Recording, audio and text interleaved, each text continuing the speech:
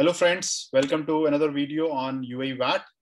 Today we are going to talk about zero rating, when will be applied for international transport and when it will not be. So let's see which are the reference points which we are looking at. And before we start, thank you very much for liking the previous videos and giving your thumbs up also.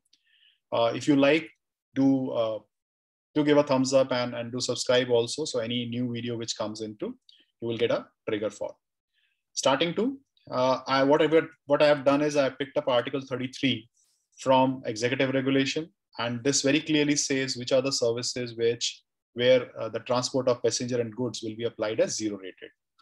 Now let's look at a first point. So first point, we're talking about transporting passenger or goods from a place in the state to the place outside the state. Simple, a flight from Dubai to India, that means inside the state means UAE, state is referred as a UAE. To outside the state means anywhere outside UAE. It is considered as zero rated because it's part of the international transportation of goods or services. I'm using a denotation of a flight, but it can be a ship also. It can be a road transport also, which can fly or move from UAE to, let's say, any of the Middle East countries. So that's also part of the international transport. Second section says, transporting passenger or goods from a place outside the state to the place inside the state. So again, we are referring to the reverse side of the flight. That means you have a return ticket also. You're coming from India back to Dubai. That's also international transport. So whenever you take an international transport or book an international transport for goods or services, this is classified under the zero rated. Third thing, transporting passengers from a place in the state to place in the state by sea, air, land, or part of the supply of international transport of those passengers, if either or both the first place of departure or the final place of destination is outside the state. So here we are talking about passenger, only passenger we are talking about here. In this case, if you see what I have denoted, if your flight is, let's say, from Dubai, which is within the state, to Abu Dhabi, which is also within state, that means both are in UAE, is what we know. And from here, the flight is going to India. This is complete transaction is still classified as zero rated. I'm not going to break Dubai to Abu Dhabi as part of a single transportation, say this is a domestic. Subject 2, you are not allowed to come out of the flight, or you're not passing on the passport borders or passport control area. Hence, the whole transaction or the whole flight is considered as an international transport. Now, reverse is also there. What we talked about in the previous example from a UAE to outside. In this case, I'm taking example from outside to UAE. From India, flight comes to Abu Dhabi and it departs further to Dubai. Still, the whole leg of the transportation is considered as international transport. Let's say example, if you're coming for the flight, you are not going to break and say that, tell me the cost of Dubai to Abu Dhabi because I should charge 5% VAT on that. It should not be, because these are only halting flights or these are only hop-up flights.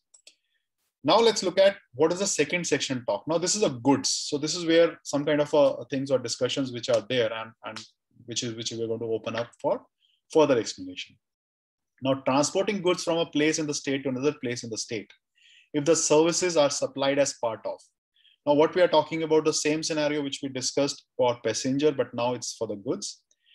Or for the purpose, the supply of service of transporting goods either from a place in state to the place outside the state, or for a place outside the state to the place inside the state. So quite confusing statement, but let's look at what it talks. It says, from example, if you see, let's translate and see how the example can work. If let's say I've taken a goods movement which is happening from a UK and the goods landed in Dubai airport, and from Dubai airport I need to transport these goods to warehouse in Sharjah. Now this is a single leg of transaction or multiple leg of transaction, we don't know. So this is what we're going to unwrap and see how the domestic part. So when I'm talking about domestic part, I'll pick up a Dubai airport to warehouse in Sharjah. How should we treat it? So if you see, this can be a 5% transaction. That means I can qualify it to be a domestic transport, or can be international transport. That is part of the zero rated. When and how this is going to change, let's understand with some of the example which I'm going to pick it up. But before we go, let's wrap up. International transport, we're talking pure 0%. Domestic transport, we're talking 5%. Again, a recap, the flight is not the only means of international transport. A ship and even the road transport can also be international transport. This is just used as a quick reference point for the example which I'm picking up. Now, what I'm doing here is I've taken a same scenario which we just talked about. I brought up as a full example.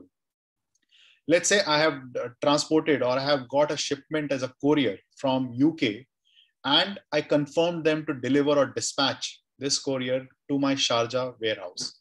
I'm not bothered how you are going to bring it from Dubai airport or a Sharjah airport or which airport. I'm not concerned. So my contract says from a UK airport to warehouse in Sharjah. That means I have entered a single contract with a customer. So if it's a single contract with a customer, the whole leg of the transaction, I'm going to charge a zero rated. I'm going to qualify it as a part of international transport. Wait for a minute. There are some other points which are there. This coin has two sides and both sides can have a different meaning. So let's understand before we conclude on this part. So you have seen the leg. I have talked about a single leg transaction and it is a 0%.